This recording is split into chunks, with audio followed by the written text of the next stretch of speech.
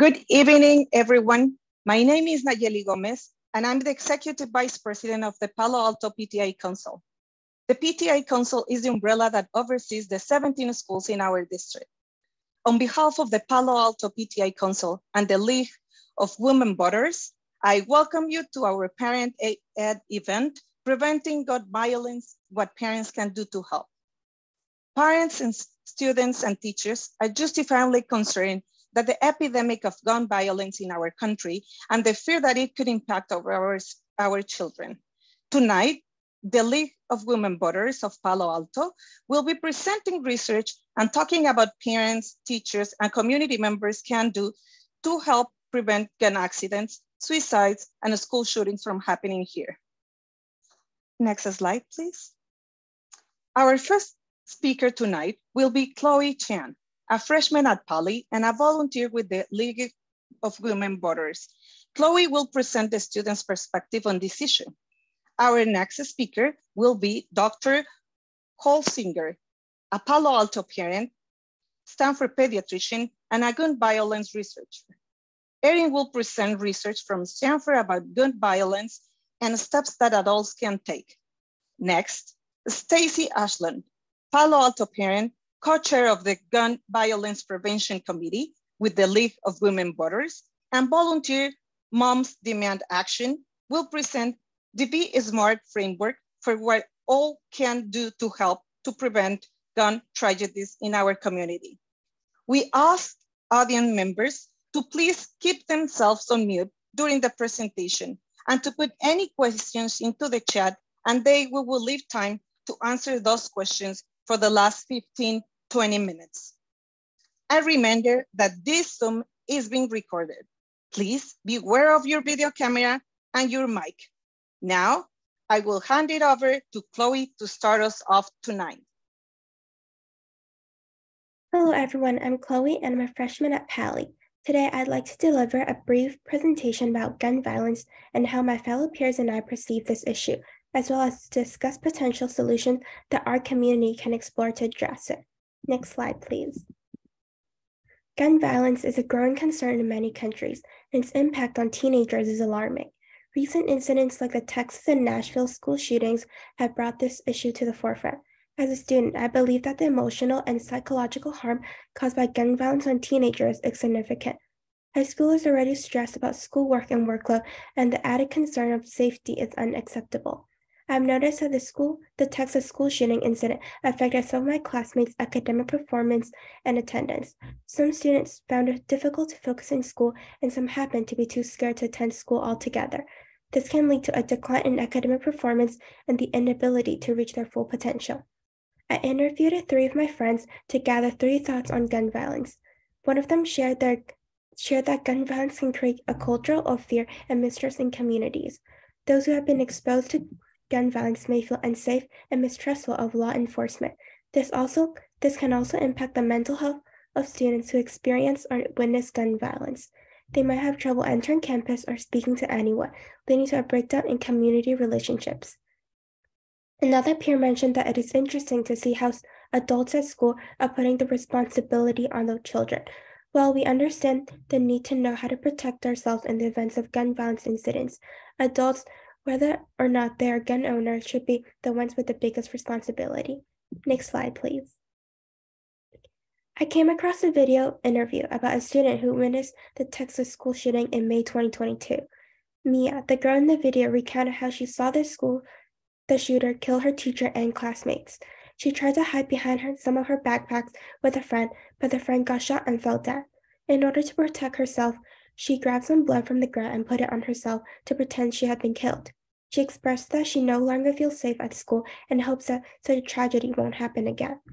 After watching the video with my friends at school, we were all deeply upset about the young girl had to endure such traumatic experience at a young age. We don't think even as high school students, we will be able to handle a situation like that, and we can imagine the pain we'll carry with her for a really long time. Next slide, please. To address the problem of gun violence, we can take several actions to improve our community. Here are some of my ideas. Firstly, I believe the use of social media platforms like Instagram, TikTok, or Facebook to raise awareness and promote gun safety can be effective.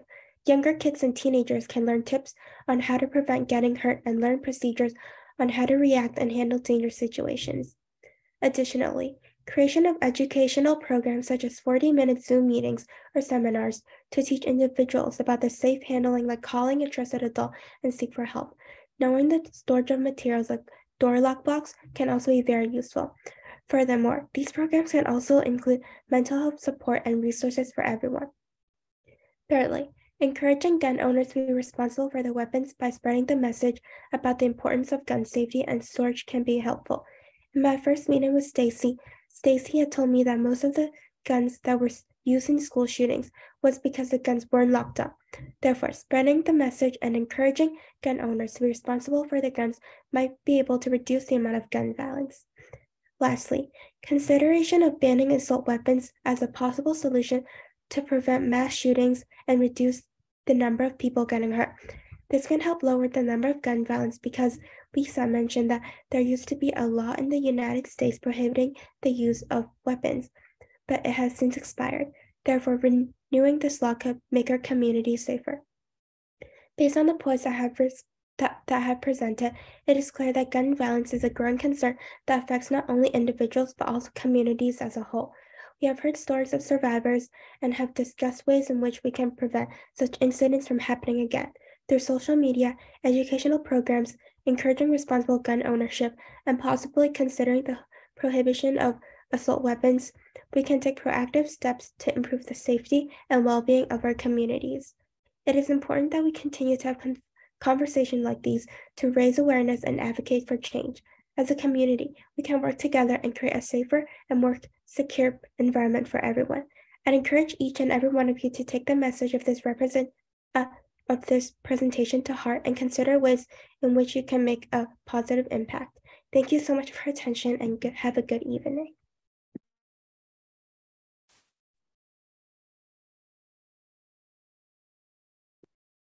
Thank you, Chloe. I know it wasn't very comfortable to express your fear and frustration about gun violence in our community. Nevertheless, you did a wonderful job and spoke for many of your classmates that feel the same way. I also know that we all agree that we want to do everything we can to help you and your fellow students to feel more comfortable in this scary world we find ourselves in. My name is Erin Holsinger, and I am a parent, a former teacher, a pediatrician, and a gun violence researcher. I want to start by saying that I know many of you received that dreaded text today that said that your child's school had been locked down because of a threat. I think it's good that we can be together tonight as a community to support each other and to discuss what we can do to support our kids. I believe that the only remedy for the anxiety that threatens to cripple us is the knowledge that we're in this together. I hope you all feel the comfort that comes from knowing that there are many parents, teachers, administrators, medical professionals, social workers, law enforcement officers, and administrators that are all working hard to keep our kids safe. I have twin sons who graduated from gun 6 years ago, just a few months before the terrible shooting at Marjory Stoneman Douglas High School. After that horrible Valentine's Day, I decided to seek out opportunities to add data about gun violence to the public record. I found many researchers at Stanford who were already doing just that. Next slide. They're from all over the university. You can see a list here, the medical school, the law school, and many other departments. Next slide. They have produced many studies, such as the ones listed here, which examine the impact of gun violence on the mental health of our children and on the economy, and others analyze the causes and potential remedies for gun violence. The last one listed here is one of the two big papers that my group published. This one disproved the idea that people who live in a home with a gun are safer than those who don't. Our findings were the opposite, that adults who live in a home with a gun are more than twice as likely to die by a gunshot injury than those who live in a home with no gun. Next slide. I know that many of us feel a sense that gun violence is something that happens in other places, not here in Northern California. And as this map shows, we are fortunate in California to be in the second best category for gun deaths per capita. We're also lucky to live in a state with the strongest gun laws in the United States. That's according to Gifford. So why aren't we in the lowest category for gun deaths? There are many factors, of course, but gun deaths most strongly correlates with gun ownership. And California has 10.4 guns out of 1,000 people, which is 43rd out of 51 states plus DC. 5 of the 6 states in the lowest category there have fewer guns than that. Next slide. Some of those deaths are, unfortunately, children. You have probably heard that nationwide, beginning in 2020, gun injuries have been the most common cause of death for children between 1 and 19. And in California, between 2014 and today, 693 children under 17 have been killed, and another 1,557 have been injured. So we are certainly not isolated from this problem. Next slide. So what can we as parents do to slow this epidemic? The first tool we should all be aware of is the red flag law, or gun violence restraining order. Again, we are very lucky that California has passed a red flag law and was in fact the first state to do so in 2016. I watched with horror a month ago as the first of what has felt like an avalanche of recent shootings occurred in Nashville. We know now that parents and friends had concerns about the stability of the shooter in that case. Perhaps if Tennessee had had a red flag law, police could have taken the guns that ultimately killed 6 people. In the first 3 years of the California law, GVROs have been used 58 times in cases of threatened mass shootings. In Santa Clara County, just from May to June of last year, GVROs were used to thwart 6 gun threats at schools. GVROs can be requested by law enforcement, family members, household members, some co-workers, and certain teachers and school employees. Next slide. So who should we call to start the process for obtaining a GVRO? If the person you are worried might be a danger to him or herself or to others is an adult, call the non-emergency phone number for your jurisdiction. In Palo Alto, that number is listed here, 650-329-2413. The website speakforsafety.org has great information on the process of obtaining a gun violence restraining order in California. If the person that you are worried might be a danger to him or herself or to others is a student, and it is during school hours, call the main office for the student's school. If it is after hours, call the non-emergency phone number for your jurisdiction, the one that's listed above for Palo Alto. Next slide.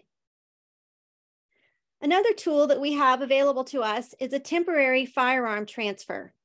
This law allows someone to store their gun somewhere away from their residence in case they are worried that they are at risk of using it to harm themselves or others, or in case they are worried that someone in their home might be at risk. As Stacy will tell you in the next slides, storing guns safely is an extremely important, but not foolproof way to keep a child from accessing a gun. If you believe that your child might be at risk because of mental health issues, consider a temporary transfer of your guns to a trusted friend, retailer, or law enforcement precinct. California law allows adults to receive and hold firearms without a background check if it is for the express purpose of preventing self-harm. Now I'll turn it over to Stacy to give you some more great advice on how to keep your kids safe.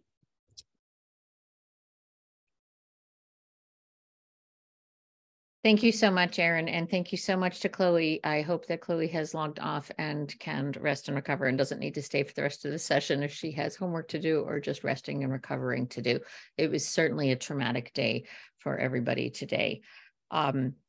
So before I proceed real quickly, I'm just going to ask the audience, looks like we have over 70 people on the Zoom, which is great, to please either think this number in your head or grab a pen and just write it down, or even put it in the chat if you feel so inclined. And the question I want you to think about is, given what you know, how many guns do you think exist right here in Santa Clara County? Just It's a guess. There will not be a test. You can even Google it if you want, but I want you to think about how many guns you think exist right here in our county, because as Erin mentioned, it can be a common response for us to think that the problem cannot happen here, does not exist here. In fact, one parent told me when she heard about the lockdown today, she assumed it was not a credible threat and said it was just her assumption that it was just somebody acting out as if there couldn't possibly be guns in homes in Palo Alto. So I'm going to ask you to just think about that number, and we'll come back to that in just a second. Next slide, please. So to start with our common goal here, I just think it's important for us all to recognize that we all want our kids to grow up to be happy and healthy and to feel safe, especially at school, especially in their home, especially in their community. And that also we each do have the right to make our own responsible decisions about whether we have a gun that we keep in our home to protect our home, our property, our families, or our community. So given that, it is also imperative that if we can prevent even one child from being injured or killed, it is imperative for us to do that. And hopefully those are common goals here. Next slide, please. Okay, so here's the answer. So typically when I've asked people how many guns they think exist in our county, yeah, I get numbers as low as 2,000, usually 20,000, 30,000 are the highest. Brent was the closest with 250,000. The answer is 550,000 is the number that the Santa Clara County Board of Supervisors in their gun violence, cost of gun violence report that they released last year was that over 500,000 guns exist in our county. And that's just a staggering number to myself and everybody that I talk about this, because not everybody is wrong, but it's a staggeringly high number for a culture and a community where we tend to feel so safe like we do here in Palo Alto. Additionally, the research shows that Black children and teens are 7 times more likely than their white peers to die by guns.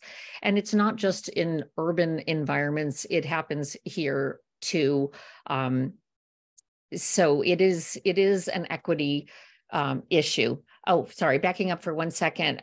Once I started volunteering on this work a couple of years ago, people would say, like, what are you doing in Palo Alto? What do you need to do in California? Aren't we so safe here? What are you possibly doing? And I said, it's about safely storing guns and asking about guns in homes. And dozens, the more I do this work, the more people come up to me and whisper, we have a gun in our home. My husband has a gun. I have a gun. So it's important. This is why this is a parent ed event, to recognize that the guns are here in our community, recognize that they're here, and that the don't ask, don't tell approach is not a safe approach. We never use that approach for other matters of safety regarding our children. We ask about peanut allergies, booster seats in cars if somebody's going to drive our young child home after a play date or a field trip or something. We ask about supervision at swimming pools so that young children will not be unattended in a dangerous environment. So the biggest part of this effort is to normalize that conversation about asking about guns in homes, because they are here, and not asking about them does not make them not be here. There was a report that came out with the teachers, American Federation of Teachers and National Educators Association worked together with the Everytown for Gun Safety. And the most significant things that they produced from their report was enacting and enforcing secure gun storage laws, which we passed in the city of Palo Alto as of December of 2020, right in the middle of the pandemic. Palo Alto said, yes, gun sales are surging. It is important that we have this ordinance on the books that they must be locked if you have a child in your home. And to normalize this conversation so that it's okay to talk about it, just like it's okay to talk about peanut allergies and bike helmets and so forth. And you can go to the next slide, please. So there's a study that all these studies the links are all included here if anybody wants to read the details of the research. But this one particular study surveyed people that had adolescents in their homes. And of those, 100% of those parents, 70% of them said, oh yes, my gun is locked securely. My adolescent cannot access it. Then they turned around and asked the adolescents themselves. And about half of those adolescents said, yeah, I know where the key is. I know where the combination is. I know how to get in. I know how to access that gun. So our teens are clever. We like them to be clever. We nurture them to be clever. And we parents can underestimate our teens. We can think they don't know something that they really do. So it is imperative upon us to reassess those methods and ensure that it is not accessible to a young person. As Chloe mentioned early on, this particular study here says 76% of school shooters committed the school shooting using an unsecured gun found in their own home or the home of a friend or a relative. So it doesn't have to be your gun. It doesn't have to be your home, but if it's unsecured, it is a risk to our community. And lastly, that school shooters, 76%, again, all these numbers are in the 70s, tend to post warning signs in advance. In this case, it says disturbing content on social media prior to committing the school shooting. So that's why it's important that parents know what to do and that teens feel comfortable coming home and telling their parents, and so that the parents can act in an appropriate way to respond to something that could potentially be a threat. Next slide, please. The Be Smart framework is something that Moms Demand Action promotes. And I just think it's a wonderful, simple acronym to remember the letters of SMART, that S is secure the guns in your homes, and M is model responsible behavior about keeping those guns unloaded and separately locked from the ammunition. Not joking around, but to be very clear and model responsible behavior. The other letters are A, ask about the presence of guns in homes. I just keep coming back to peanut allergies. We ask about peanut allergies. We need to ask about guns. Recognizing the role of guns in suicide. And Erin mentioned some of the research on that as well. And we've been through so much in Palo Alto with suicides in the past. And the one thing that a lot of us learned, took away from it, is to reduce the access to the means by installing cameras at the train tracks, by installing guards at the train tracks for all those years. Reducing the access to the means reduces the likelihood that the suicide will happen. And lastly, the T is just tell other people about what you learn here tonight. Ask them how many guns they think exist in our county. Tell them that the number that Santa Clara County came out with last year is over 500,000. Share this information so that it doesn't remain in the don't ask, don't tell category. We also like to say, you don't have to wait for somebody to ask you if you have a gun, because a lot of people say, oh no, I never would have a gun. Or one woman even said to me, I'd be offended if somebody asked me if I had a gun in my home. I would rather take that risk of offending somebody than take the risk that my children could access a gun in that house. So you can volunteer your own information. So I'll be glad to host the kids over at my house for a play date after school. And just so you know, we have a cat and a dog if there's any allergies. And, yes, we have a gun and it's securely locked, unloaded and securely locked so the children cannot ask it. Or we have a gate around our swimming pool so nobody can fall in unattended. And remember that it's not about whether or not there's a gun in the home. It's about whether it is securely stored, unloaded, and locked. And if this conversation is awkward at first, it's absolutely fine. In fact, sometimes a lot easier to have this conversation by text and email. I just have to ask. There are a significant amount of graphics and resources and handouts and videos on the besmartforkids.org website that is referenced here. And those resources are available in both English and Spanish. And they are for parents and they are for schools and PTAs, and anybody that wants to share this information with other people can access it. Next slide, please.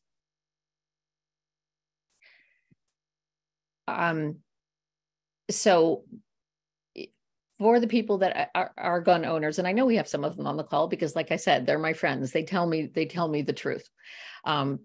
Ensure that your gun is securely locked, unloaded, and stored. The gun is locked separately. The ammunition is locked separately. Biometric locks, you don't have to risk is the key on top of the cabinet, or is somebody going to guess the four-digit combination? Biometric locks use your fingerprint, and some of them even can store up to 20 fingerprints, so that it is still easily accessible, but cannot accidentally be accessed by a child. And modeling the responsible behavior. And gun owners themselves should also ask about guns in homes and not just assume that other parents are securely locking theirs. And then we can go to the next slide, please.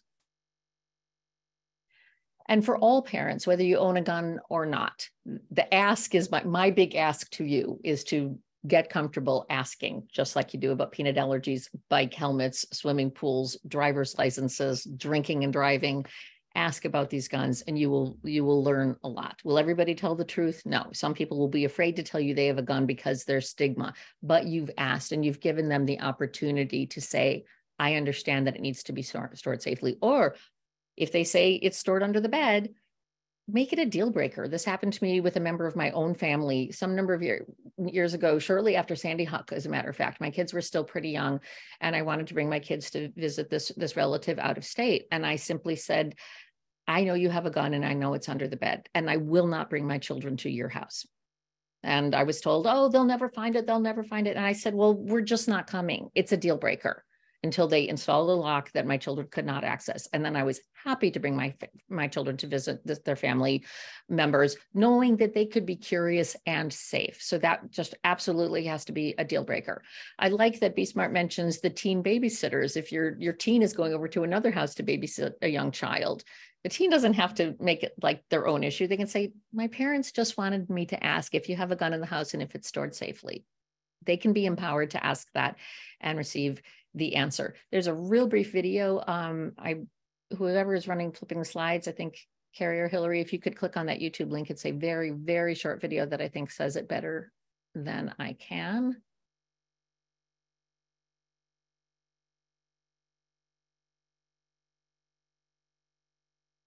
And you have to unmute yourself, I think, your computer. Tell as many people as you can to be smart. Nearly 1,500 American children are killed by gun every year. No podemos permanecer en silencio. As a non-gun owner, it does not matter if it's your gun or not. It can't be your child. I store my guns responsibly. I ask my neighbors and my friends to do the same thing. Es nuestra responsabilidad. Let's change the not my problem culture and start the conversation today. Tell us many. Great, thank you. I'll give you a second to get back to the slides. Thank you so much. Okay, and now, yeah. Oh, there's so much example language on the Be Smart for Kids website of how to phrase this, even though it may feel awkward at first, such as, thank you for inviting my child over to your house. For your awareness, he has no food or pet allergies. And I just have one more safety question. Do you have any guns in the home and are they secured? Because children can be very curious, and parents that are usually happy to say, no, we don't, or yes, they're securely locked. And if they don't give you an answer that you're comfortable with, you can say, how about I invite the kids to play for a play date at my house, or we meet at the park, some way to remove the risk. And you can go to the next slide, please. So that brings us to the end of our prepared. I know we've been seeing a lot of questions come in on the chat, and we will be taking those now. If Chloe came to us as a student volunteer through the League of Women Voters, and obviously League of Women Voter members and all adults in the community and teens are welcome to be involved in our gun violence prevention efforts. So if you'd like to join us, that link can take you there. The Be Smart for Kids website is there as well. Please share this information with other parents, caregivers, grandparents, teachers. Any adult in the community can be a part of the solution here. And I would like to thank the PTA Council so much for hosting us tonight. And then I'll turn it over for questions. Wow. Thank you so much for all the information that you have shared today. Too many resources available. Thank you to Chloe Chan, Dr. Erin Holsinger, and Stacy Ashland. So let's go and move to the questions and answers. So we have the first question, and is, can you comment on today's incident at Pali?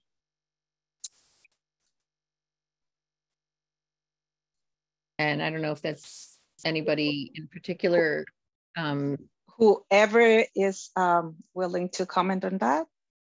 I don't have any information other than what has been posted publicly on the Palo Alto Online and on the Palo Alto Police that the situation was resolved. I don't know, Erin, if you have any further information you want to share. No, I know only gossip and innuendo, which unfortunately is what goes around until we all get official word. Is anybody on the call that's maybe from the district and could give more information? We'd love to hear more. I think everyone was extremely scared, and it would be great to have. Thank you, Jennifer. Please, absolutely, it's all you. Hey, I mean, I don't have a ton of information, but I do know that from the minute the police arrived, they did not feel like it was an imminent threat and recommended we proceed as a shelter in place.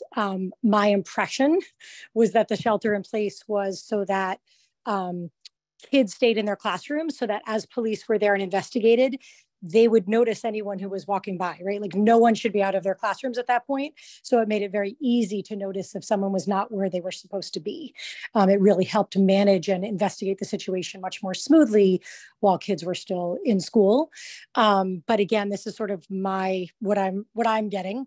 The police were on scene right away. The police felt as you saw from the first message they sent out, they did not feel like there was an imminent threat. And the day proceeded as it, meant to. I know that at the, what I was told was that, as is typical now that an incident happened, and, incidents happen a lot. There are bomb scares, there are things that happen on social media, there are all kinds of things that happen. And whenever an incident happens, the district does what you would call a retro or, whatnot, that you look back over what happened. What is our policy? Did we follow our policy? Were the practices sound? Are we happy with them, or do we want to make any changes? And then, we'll get an update after we get it. So right now, there's not a whole lot to say because we did everything the police told us to do. And now we'll go ahead and do our retro and see what we come up with. That's kind of all I have. I don't know if that's very helpful, but. Thank you so much. That was Jennifer DiBrianza, board member. Thank you. And let's go to our second question then.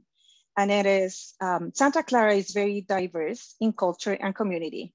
Please give a more precise number of guns for Palo Alto, Los Altos, and Menlo Park.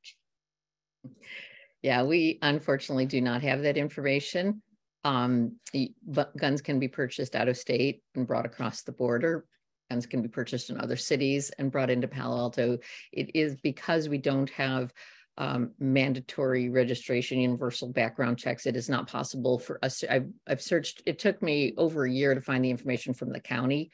I even called the Department of Justice in Sacramento and started asking for this information over a year ago.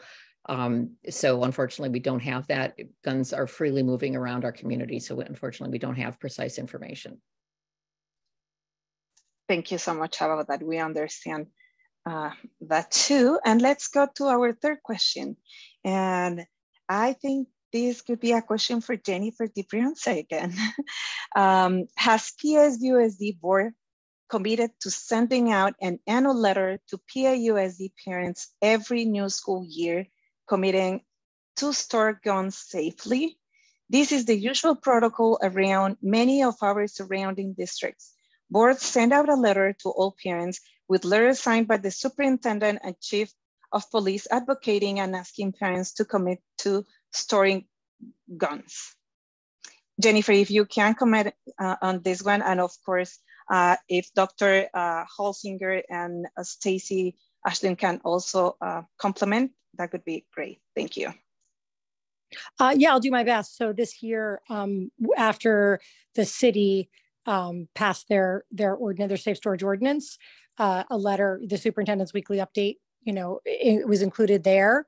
And there is talk about putting it into our annual update, when you have to read different things and sign different things. And the concern is that that'll get buried because there's a lot of stuff there. So I think right now they're trying to figure out what's the most effective way to communicate it. We already did send it out this year. But what is the best way to send it out next year where it'll get to everybody and not just people that read certain things? I mean, I'm sure anyone that has kids in the school district knows there are times we send stuff out and people didn't see it because we send too much stuff out, or it was at the bottom of an email, or, it went to their spam, or there's all kinds of reasons that certain ways are better than other ways or worse than other ways. So I think we're just trying to figure out the most effective way to communicate it, but we do communicate it every year. It's just a question of how to do it most effectively.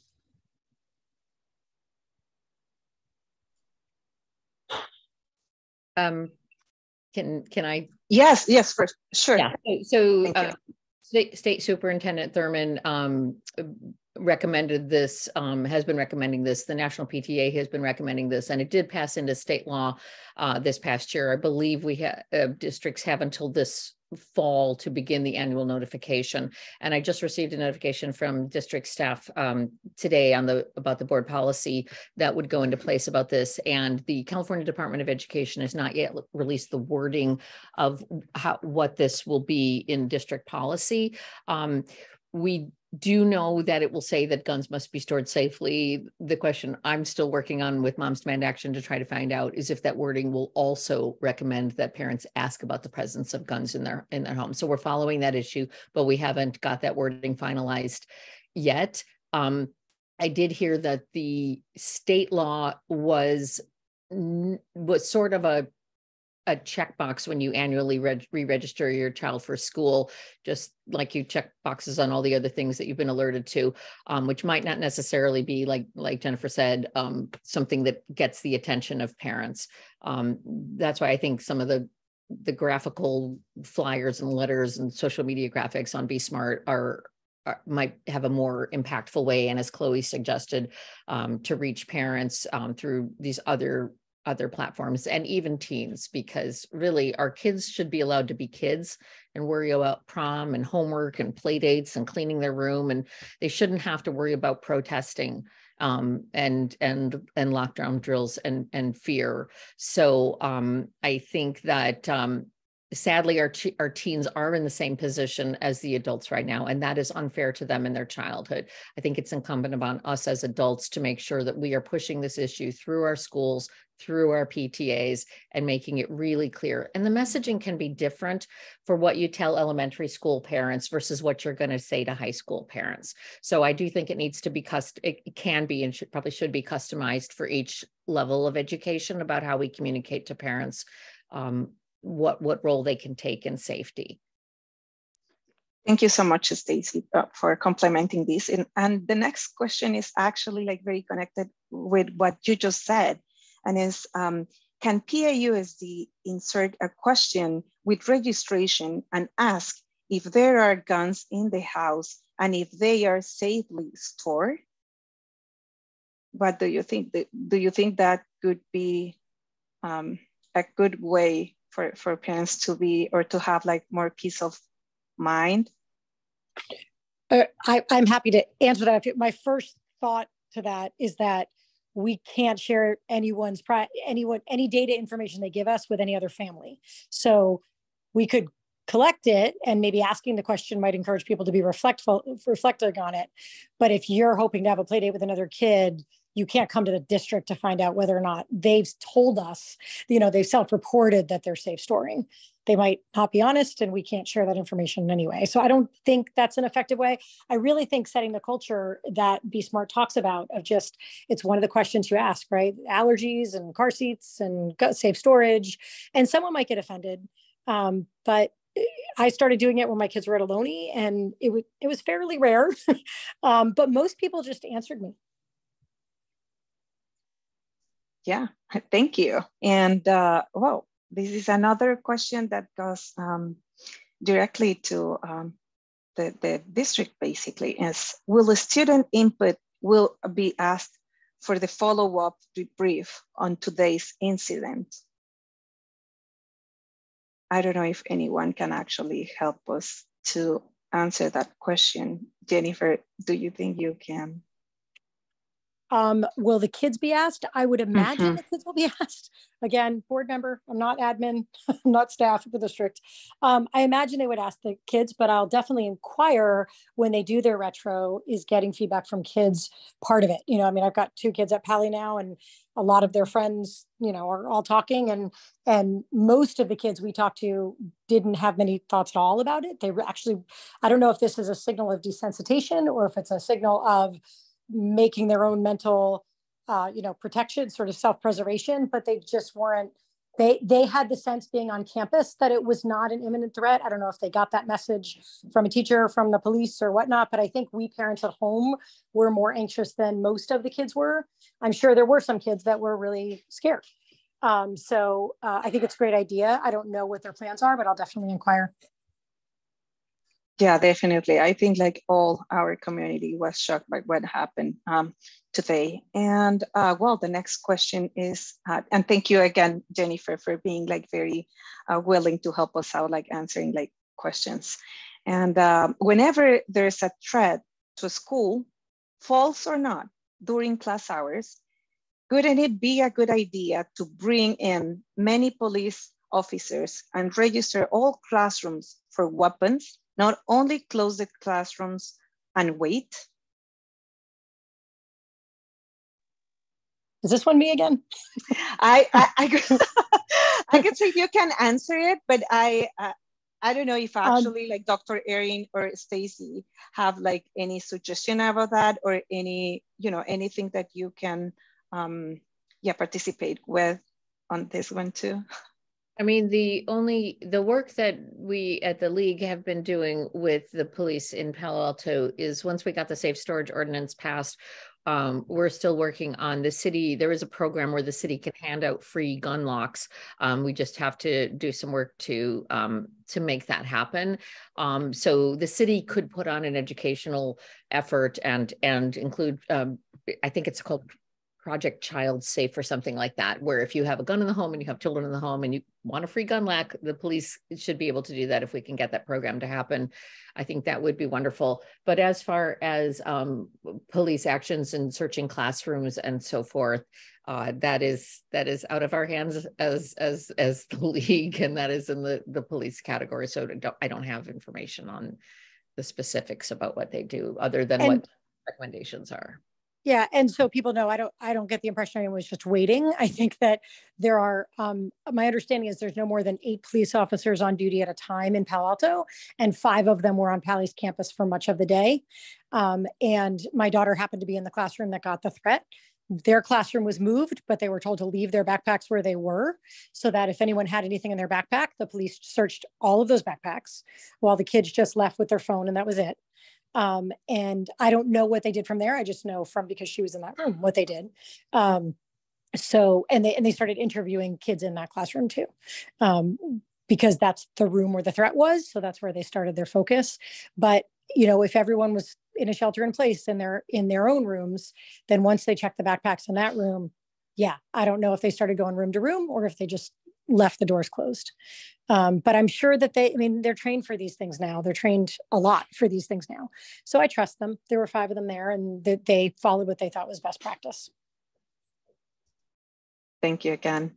And our next question: as kids age, parents are no longer necessarily involved in the other households their students visit. What's the appropriate way to get this information? There is information on Be Smart for Kids website that parents can talk to their kids so that their kids know what's appropriate, and they have age appropriate information on there. So they do have different information, whether you're talking to an elementary or student or a teenager. On there, they do have resources for having that conversation. And again, I think it's pretty similar to how my kids are both graduated from PAUSD as well, but we made it very clear and open communication to them when they were still like on high school to be aware of things like drinking and driving. And this is something that the teens these days also need to be aware of, about what the environments are, because we stopped supervising their play dates at some point, and that is a good thing. And they need to learn to be aware of their surroundings as well. Thank you. Next question is, asking parents is a good idea. Do you think parents should share with their kids whether there is a gun stored safely in the home they are visiting? There seems to be a risk of increasing curiosity in kids to go looking. What do you think? Hang on one second. I need to, I'm trying to find that so I can reread it, or. No worries. I can actually repeat the question again. Okay. As asking parents is a good idea. Do you think parents should share with their kids whether there is a gun stored safely in the home they are visiting? Oh. There seems to be a risk of increasing curiosity in kids to go looking. Yeah, I think that depends on the age of the child, for sure. And I wouldn't necessarily say, it depends on the age of your kid and what you feel comfortable with them knowing and not knowing. But I might not necessarily say you should, to my child, you should know. I when my kids, like I said, when they were in high school, I was very open about, I don't feel comfortable with you hanging out at so-and-so's house for whatever reasons. Maybe it was drinking and driving behavior or whatever. But that's a really personal decision. And like I said, there are resources about talking to your child, but that will vary from family to family and age of the child. Thank you. Next question is, even if Dr. Austin sends out a letter asking if there's a secure gun in the home, there is no law forcing people to give a truthful answer. I think it's better to give info on how that gun could hurt their own child, especially given the increase in mental health issues. I think it could be great to let parents know what will happen to the parents legally if their kids do damage to others on their property. Is there a way to promote the message of consequences? I would like Erin to jump in here if possible, but before I do, I just want to be clear, we're not asking the district to ask parents if they have a gun in their home. That is definitely private, personal matter. We are not asking the district to ask parents. We are asking parents to ask other parents. It is not the district's business what we have in our home, especially because it is legal to own a gun.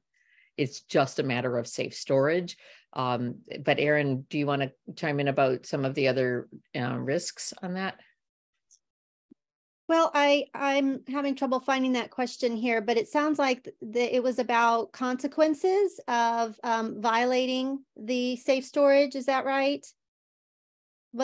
So California law does include some liability and a misdemeanor charge associated with not properly storing a gun if you're living in a home that has minors there. So there are consequences associated with those provisions. It's not just a recommendation, it's a fully enforceable law. But was the question about whether people should be made aware of those consequences? Was that the question? Yes, the consequences legally about that. Well, certainly, I would suggest that would be an appropriate part of of the mailing of the advertising to parents, that they're made aware that not only is it a law, it is a law that comes with potential consequences. So I certainly think that should be a part of it. Absolutely. Thank you, Dr. Erin. So next question. In regards to the incident today, can Pali please have counselors come into the classrooms tomorrow to talk with the kids about what happened? Having counselors available is ineffective since most students, mine included, would not go outfield their way to seek counseling support. So I think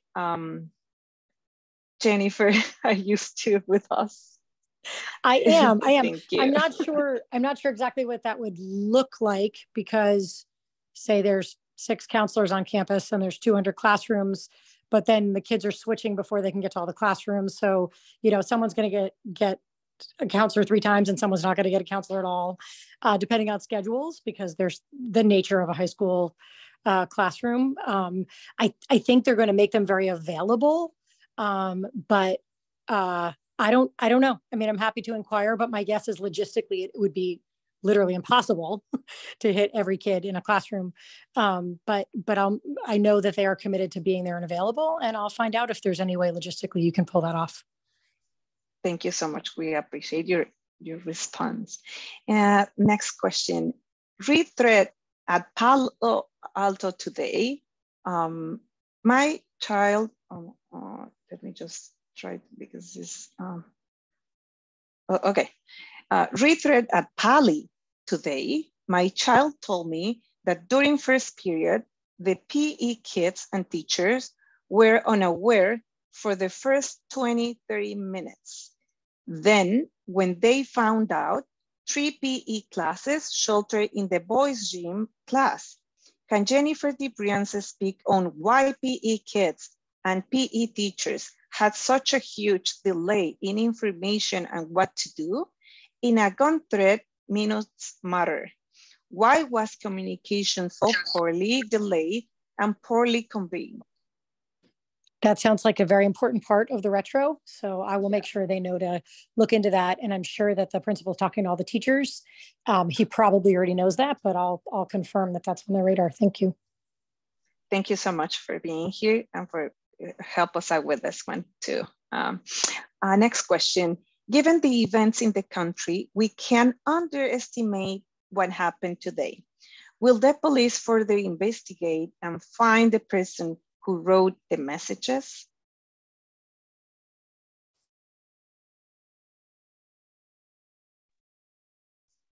We I think it's again, Jennifer, I'm so sorry.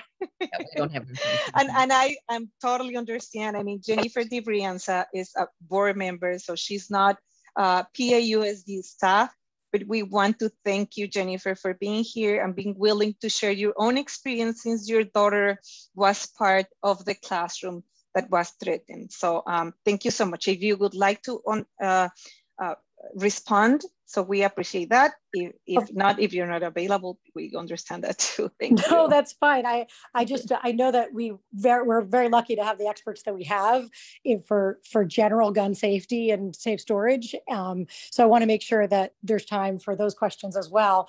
I would say very quickly, will the police further investigate? They have been, and if our schools were not going to be turned into basically prisons with tall walls and gates all around them, because they're very open campuses, that would be hard to do. We were committed to making sure that we had high quality cameras at every campus, and there are high quality cameras at our campuses. So I would not be surprised if the district and the police department have already identified on a camera someone who was putting that sign up, whether early this morning or overnight or something. And for sure, there's potentially criminal charges. It depends on what the circumstances are, but yeah, they caused trauma today, and that's not okay.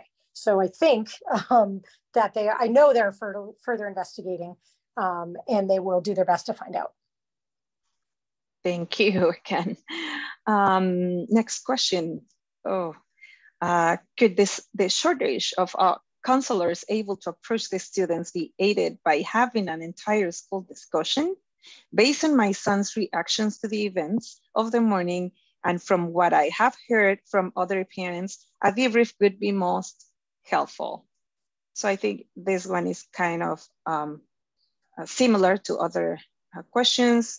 If you want to address it as well, Jennifer, yeah, I'm sure they'll communicate what their plans are. I think, a shortage of counselors, to get into every classroom at the same time, but we have, some of the best ratio of counselors to students in the state. So I wouldn't say that we have a shortage of counselors, but certainly trying to get to every student at the same time, which is why typically we just offer availability. But I hear the concern that some kids that might need it might not reach out for it. So continuing to work with the counselors or ask the counselors to think about, if kids aren't reaching out, but we think that they actually need someone to reach out to them, what can we do? And at the beginning of the year, they do that generally. They send a questionnaire to every student, and they end up following up with students that have some concerning answers or that seem like they need someone to touch base with them. So maybe they'll do that again. Thank you. Next question. The coming two questions are same, PAUSD oriented. It's for parents who care and want to advocate more for safe gun storage. What can the average PAUSD parent do to help in advocacy to reduce gun violence and safe gun storage on a larger level, besides asking other parents if they have stored their guns safely? I think you can help us answer this one, Dr. Holsinger and Stacy, please. Thank you. We can do the Be Smart, just a Be Smart presentation with more detail at individual schools, or if we want to do one for elementary and one for middle and one for high, we absolutely have tons of volunteers who are willing to help give this information out that would be appropriate to each school level if that is of interest. And this is something we've been working with PTA Council. We started right after the Marjorie Stoneham, the Parkland, Florida shooting, when Eileen and I worked together, because she was, I think, Health and Wellness VP on the PTA Council. So we've been working on this like since 2019 to get this information out. So we are open to helping the schools in any way that you guys would like. We have flyers, we have handouts, we have buttons, we have stickers. We can share the B-Smart information with anybody that wants to hear a lot more detail on it. There's more videos, and like I said, the resources are they're very appropriate for the different age levels on there. So if that's helpful, feel free to let us know, and we'd be glad to do that for you guys. Thank you, Stacy, for sure. That the V-Smart is very very helpful. Next question. So can the PAUSD commit to telling parents about their safe storage responsibilities more than once a year as required by state law, but also several times a year using social media, such as videos, animation, etc., if the district feels the message would be ignored in the regular written notices that go out at the beginning of the year? This is the perfect timing for this question. At the next school board meeting, which is 2 weeks from today, on our agenda is adopting our PAUSD promise for next year. And one of the new, bullet is a bad word for it, but one of the new goals under wellness and safety is gun violence prevention education.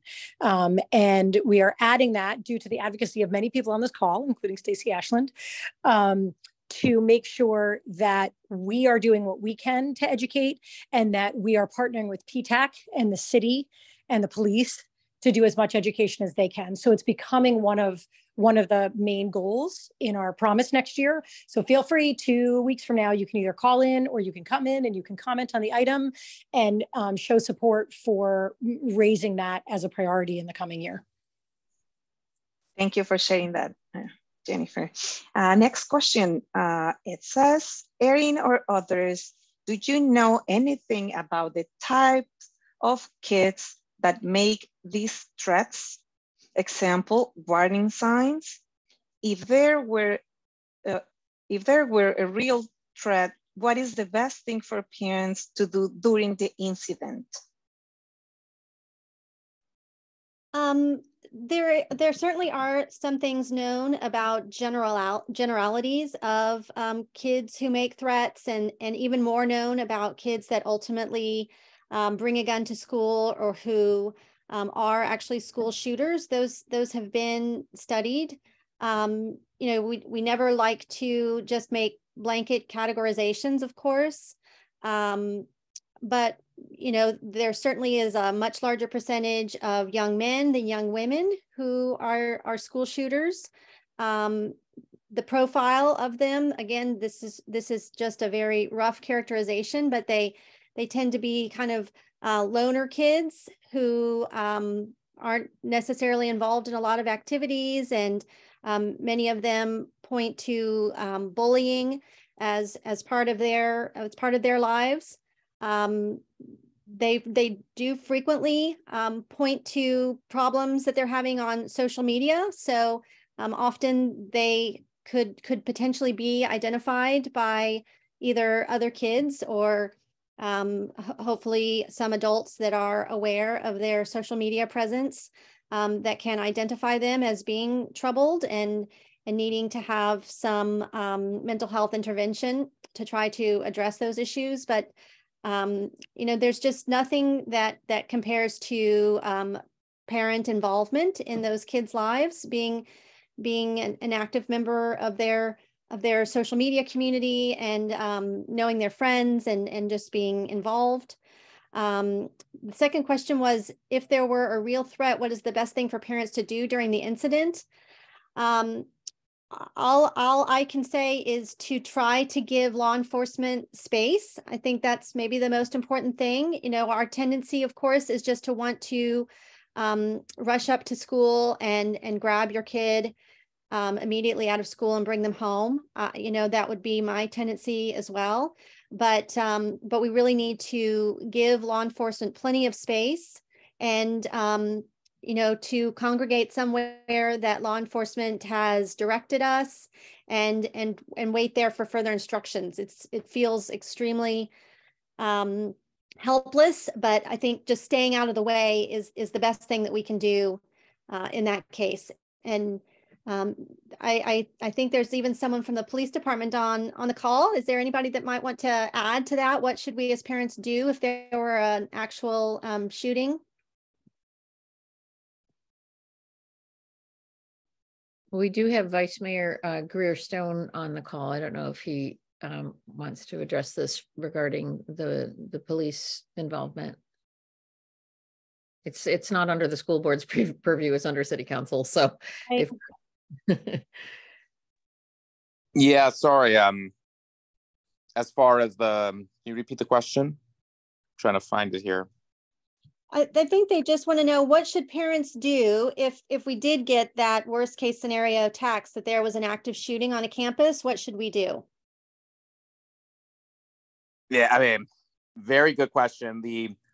What the police say, and I'm sure from a parent perspective, this is not going to be an adequate response, but what the police say is that do not try to call the school, call police, text, things like that, because of the concern that it can overrun the airwaves and everything else. And so their request, though I understand may feel unreasonable, is to stay patient and allow them to do their job. That question has been asked of them, and that has been the response. And I would say they are very well trained in these areas. I know they hold active drills.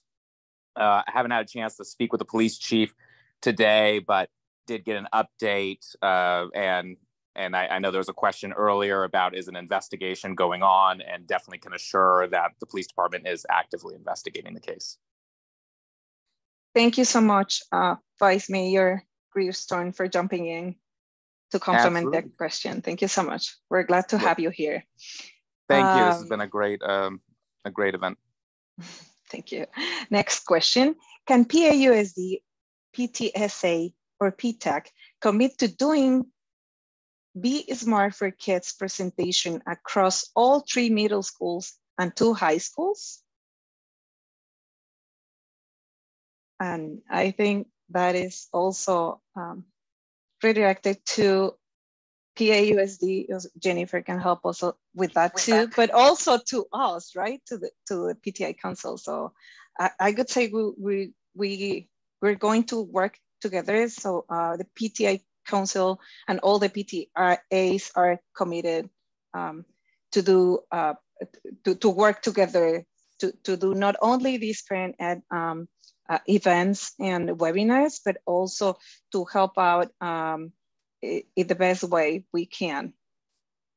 Yeah, I agree. I mean, education for kids is really important. And we've had the League of Women Voters interested in partnering with us, PTAC interested in partnering with us, the police. I think we got some more comments in the chat too. Moms Demand Action is always willing to help. So I think that for sure, that's something I'm really excited. This is going to be a stated priority in the promise, because I think it's going to really free us up to work with a lot of groups and make sure this happens, especially at our secondary schools. Agree. Totally. It's a teamwork, and we're very good at it, right? We're committed and ready to tackle that. And okay, so next question. Do you have a handout of all the related California laws? Yeah, we can put that together in a handout, and we will share that as well. Awesome, thank you. Next question. What are the legal consequences to the kid and her parents in today's incident? Hopefully, they will not be considered an adult where charges will be higher. Are there awareness campaigns for parents to know the legal repercussions?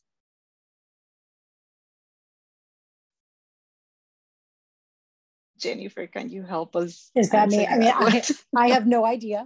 I do know, I mean, there's lots of times that students in our district get in trouble for making a threat on social media or making a threat on campus. And we try to find that balance where we hold them accountable and yet we acknowledge that they're children. So I think I can't say how anyone's going to handle it. I would say the police are the first to handle it, and then it will come to us after that. Totally, thank you.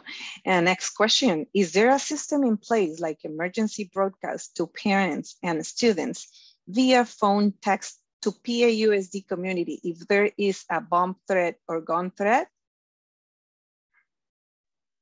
I think you got it today. I'm so sorry. Back before there were cell phones and all of our kids told us, hey, we just went into lockdown.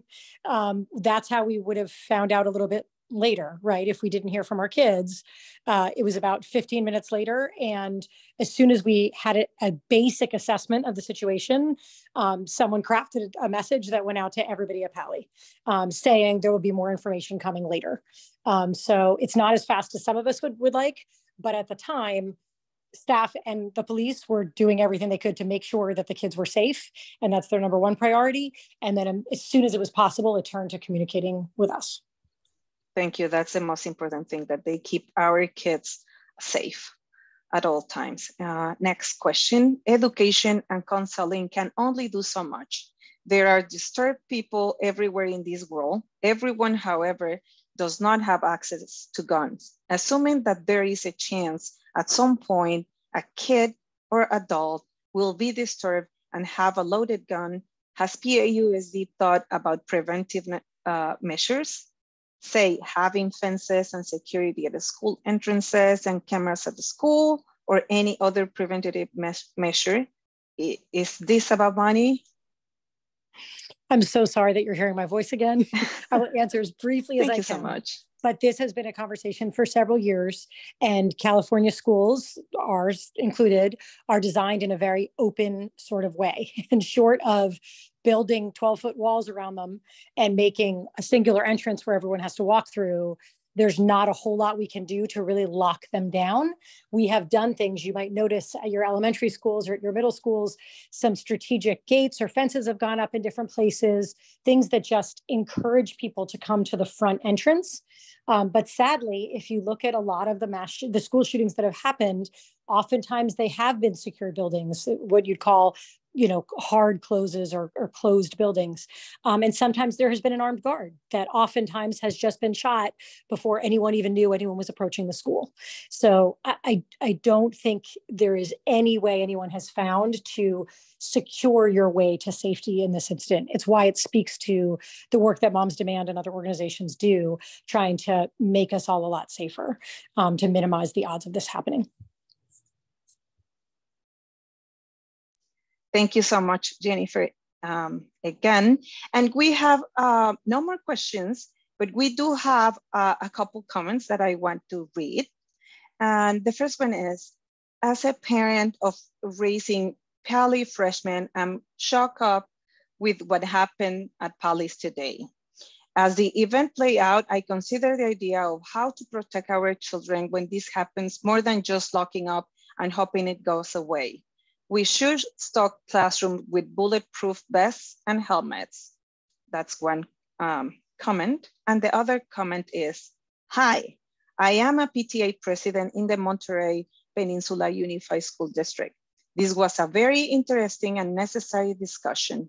Until now, I have never thought about putting gun violence discussions and education on our agenda and into our community. Now I do. Thank you. Sorry to hear about the Palo Alto incident today. Well, thank you for that comment. The third comment, maybe what we all can do is work as hard as we can to elect politicians who will demand sensible gun control. Can we have links to how to support organizations like Moms Demand Action? And thank you, everyone, for your comments and questions. I would like to hand out the mic to our presenters so you have an opportunity to give us a closing statement before we wrap up the event. Who wants to start? Open mic. I am happy to go next. I am Go ahead. So appreciative for PTA Council for working with us on this and giving us this forum to share this information with parents in our community. And I'm immensely grateful for Chloe, a Pali student, having been through what she's been through today, for volunteering with the League of Women Voters and giving us the student perspective, because it is heartbreaking but important for us to hear that this is the reality. And lastly, Dr. Erin Holsinger, you are a hero. Everybody seems to know your name. You have so much wealth of information as a pediatrician, a teacher, a parent, and a gun violence researcher. You're like the gold standard. And I so appreciate your efforts in sharing us this information as well.